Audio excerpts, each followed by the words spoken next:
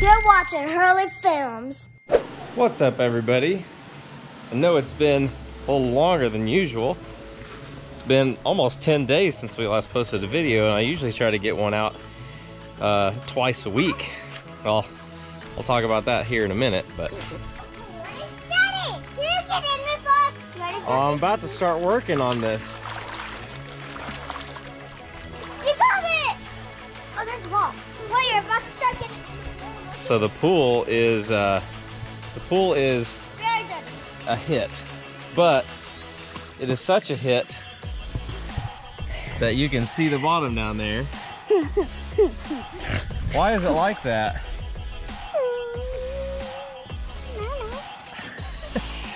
I'll tell you why it's like that. Because Poop in the pool. Because you poop in the pool? Nasty. We got a floater!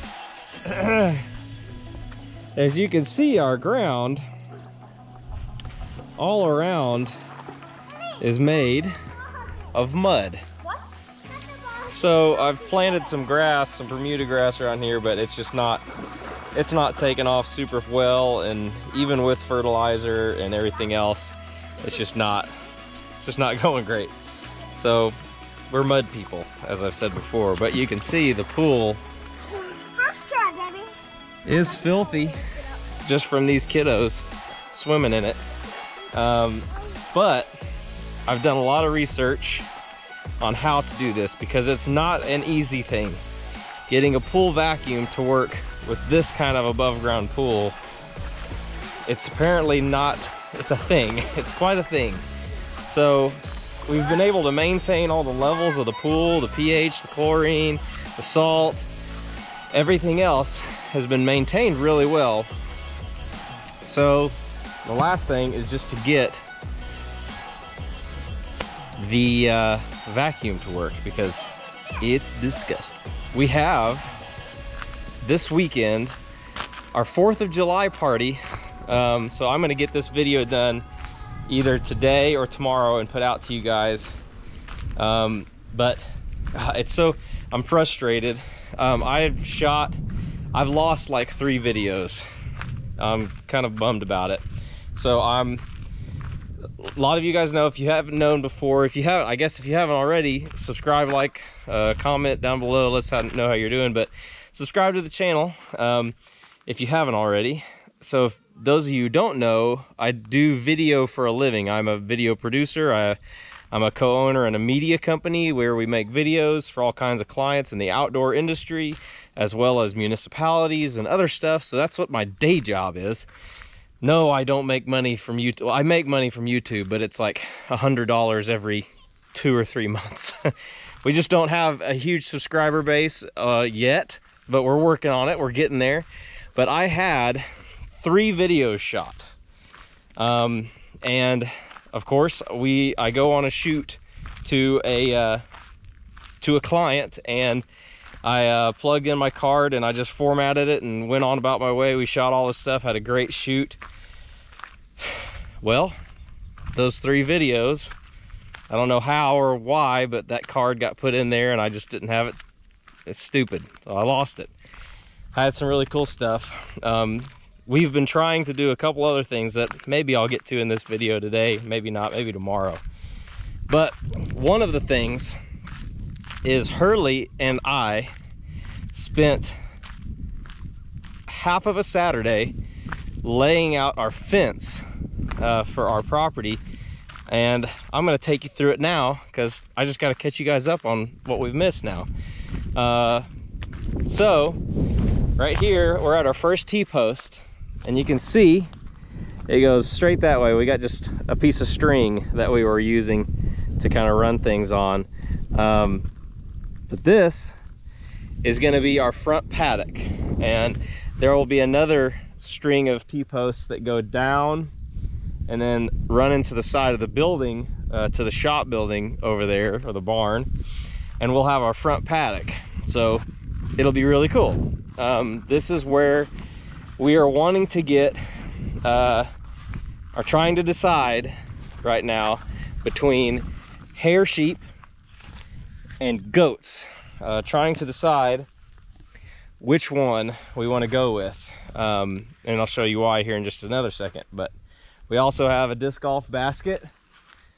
Oh, on camera too. We got a disc golf basket that's set up here that Brad, he was about to throw away, and he said we decided to throw it into the back of my pickup. So we have this disc golf basket that no one has aced yet. No one has made the hole-in-one from the front of the house. It's driving Austin nuts. Uncle Austin's been trying to get hole-in-one for a while.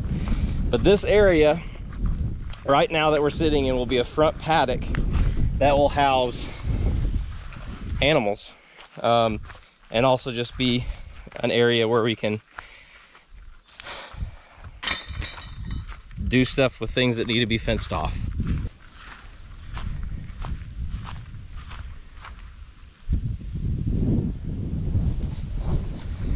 All right, so that fell off. It's been raining an insane amount the past couple days. We have had, in the past 4 days, we've had 7 inches of rain. It's been crazy. Lots of flooding, lots of really crazy flooding has been happening. But right here, we're at the corner of the shop. This is where our next area of the fence will be. It will shoot off this direction, because this front paddock that we just were in, so like you can see the disc golf basket over there and the front corner of the fence. This paddock up here is about an acre. And then we're gonna have another paddock that is right here that's small. So through all of this area, and that's where we'll have chickens, ducks, other small animals that need to be close. We'll also put water out here, some other things like that. And this fence will shoot from this corner here straight that way. And I'll show you where we'll link back up in here, up there. But we've been doing a lot of work trying to clear this area out with the brush hog and the mower and hands. There's a lot of deadfall back in here, and I've gotten to the point where I'm just clearing out small sections. That way I can have areas to put like our chicken coop that my dad bought us a long time ago, and some other things, so we can begin to do animals and stuff like that. And then the rest of it, I'm either going to let the sheep or the goats take a crack at and see if they can knock it down a little bit more first before we really get into it. I've talked with Daniel Arms of Arms Family Homestead, great YouTube channel. He's a good friend. They have goats, and he's told me that yes, they'll eat all this stuff that's leafy.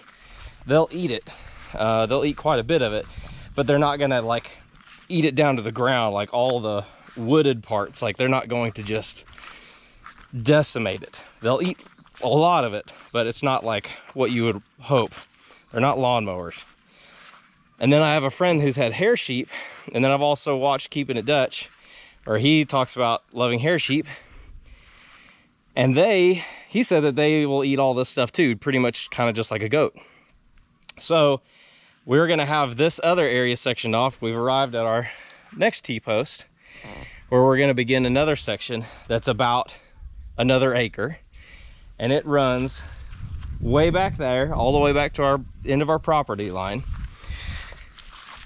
and over, straight across all the way to the property line in between me and Uncle Austin. So I really think I could go crazy. Like I could spend a ton of time, a ton of resources, a ton of energy to make this like I would want it to look, which is just, you know, where you can just see through the trees pretty well. There's not a lot of underbrush and junk, but I really do think that animals could do a lot of the work for us. So we're gonna hope for that. So right now where we're walking is the dividing line between the last acres. So there's the front acre, there's this acre, And then there's this back here, which is actually more like 2.5 acres.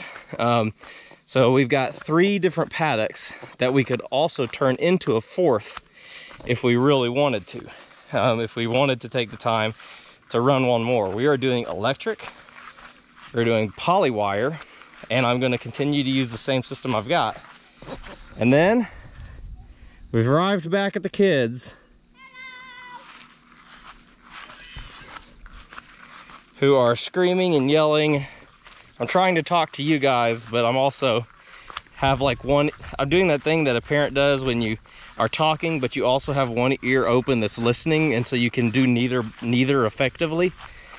That's what's happening right now, because they're screaming and yelling, but it's happy screaming and yelling. It's playing and not killing each other.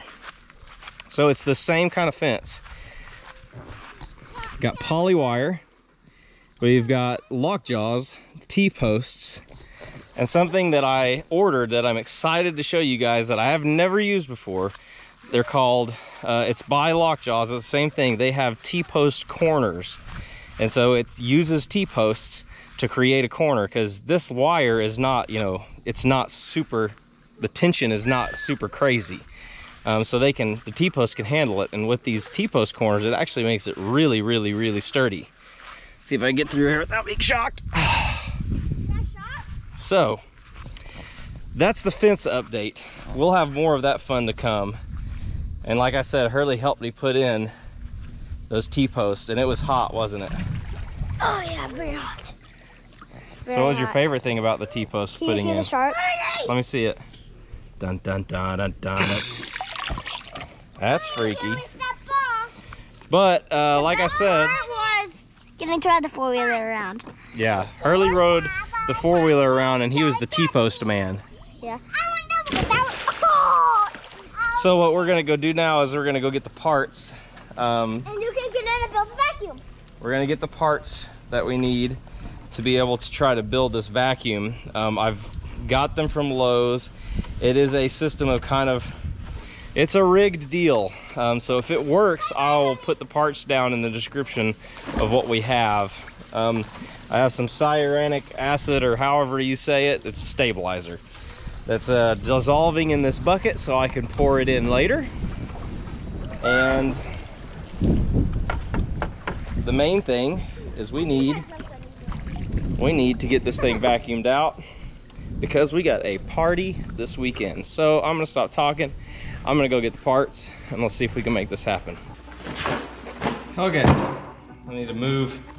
We got fireworks and fireworks. Here is our vacuum. This is just a piece of plastic, not complicated. This piece hooks onto that pole that we had outside, and the pole, and then there's a hose that hooks to this, that sucks this. This has got bristles, so it can agitate the bottom and suck the dirt and gunk and filth off the bottom. So that's part one that we need. Now, the hard part about all this.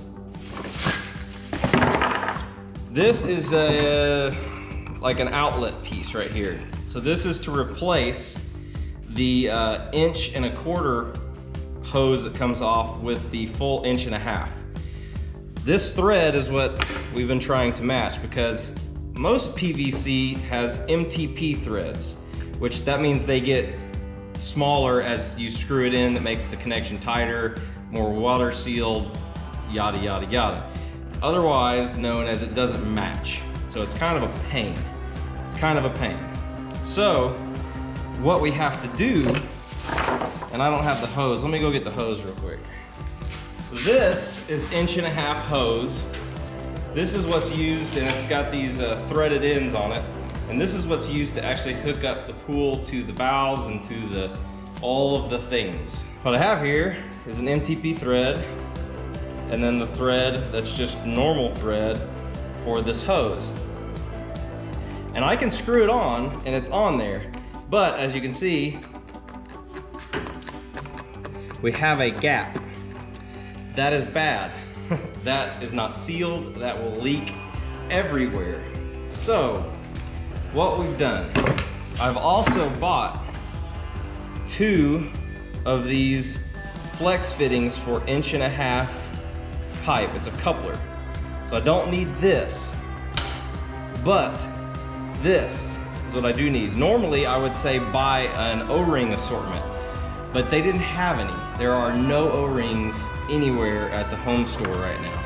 So what happens is this fits perfectly in there, will seal against the bottom, will allow me to screw this in and make a really, really tight seal that's completely waterproof and ready to go.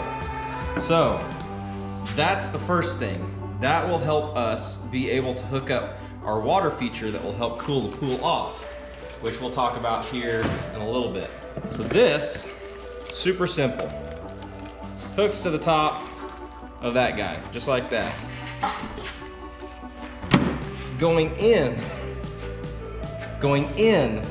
is the part that's hard, because we have to pull water from the pool through the system to actually filter it, clean it, because we have a sand pump filter, and then when we're done, we'll backwash it. We have, first thing is this step down adapter. That will allow us to hook our big hose to this hose. So we will be able to do the vacuuming process.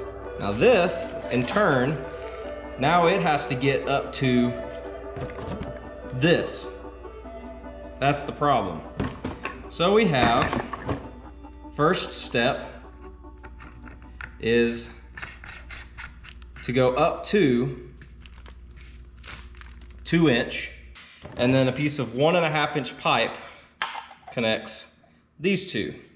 So now we're able to go into the filter pump to be able to vacuum. All of that for that. Ugh. So let's work on this. Let's get this rigged up and see if this will work to vacuum the pool.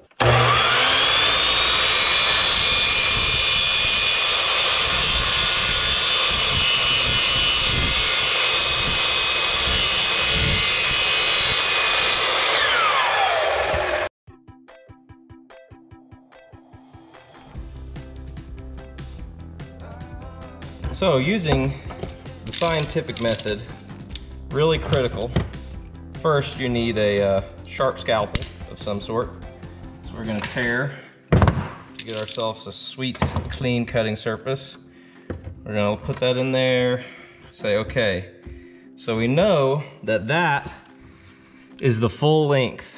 So what we're gonna do is we're gonna just start with half of that. So about right here. And we're just gonna cut this through, maybe.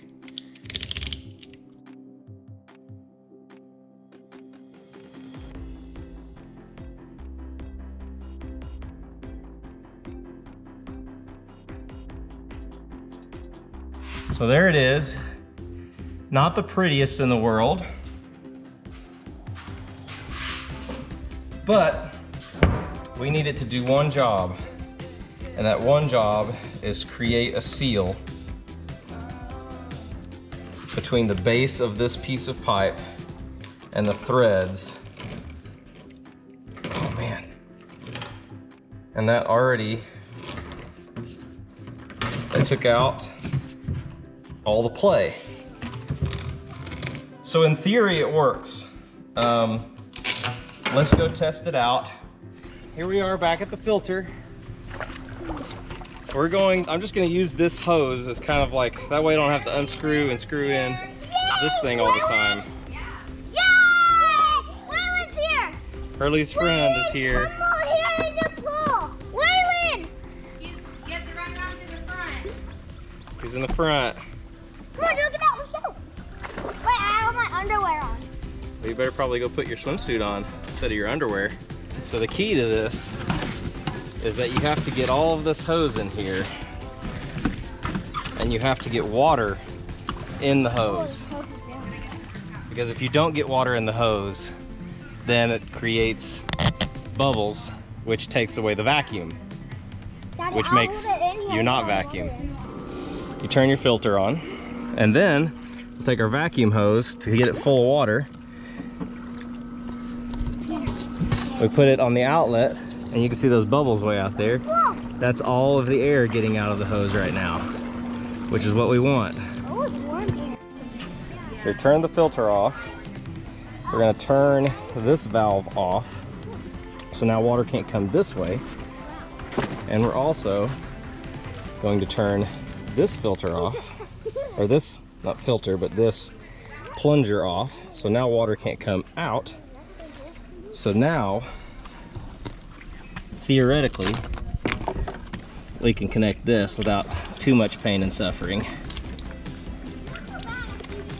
We'll have a lot of water come out, but that's okay, because we will put it back in just a second. This is why I can see the valve thing coming in the near future. Because if we have a valve there, then there will be no issue. There will be zero issue with being able to get water all the way in there without causing any air pockets. Because then it's just a flip of a switch. So if this works, we're definitely gonna go that way. So let me set this up so I can get this done without too much drama. Hey Hurley, hand me that hose please. The end of that hose right there.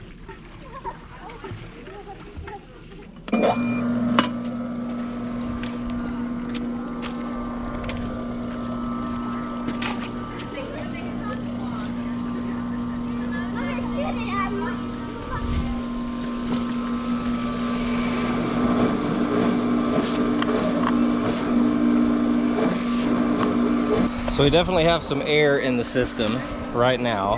We're letting it kind of purge itself.